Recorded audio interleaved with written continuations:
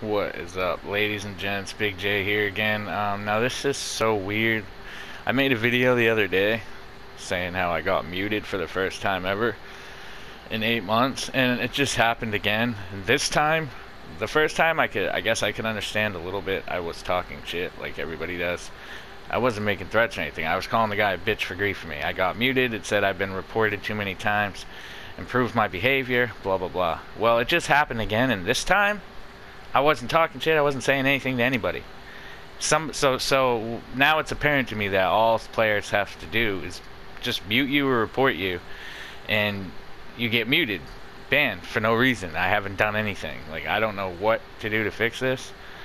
I guess they say have people commend you, but this is crazy. Like, I was just, as you see, I'm in my warehouse. I was just running crates. I was not talking shit to anybody. I didn't say anything negative, not one thing. And it said, you have been muted to other players, improve your behavior. Wow. Like, so. Rockstar has to really look into this. It's not fair. It's not cool. I hate saying things like that, not fair in video games, but it's true. It's just not fair.